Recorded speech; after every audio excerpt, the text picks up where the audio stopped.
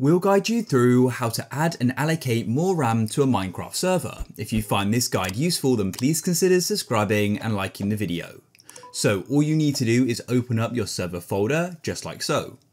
Now what you want to do is go and right click in some blank space, hover over new and select text document, like so.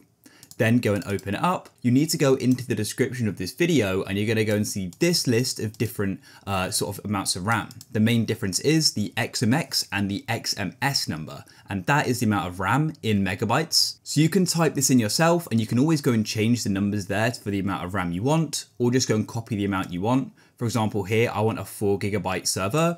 Now don't allocate too much of your RAM to the server. I'd personally not allocate more than 50%, maybe even 25 to be conservative. So then you can right click on it there. And then once you've got it, you want to paste it into this document, just like so. So just include the Java and the pause. Then all you need to do is click on File in the top left and click on Save As.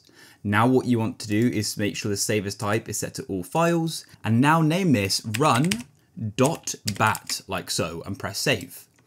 Now, this is also only going to work if the main jar file is called server.jar, so make sure it is. And then all you need to do is double click on run.bat, like so. Now your server should go and start, like so, and it's now online. And this server has got 4 GB of RAM.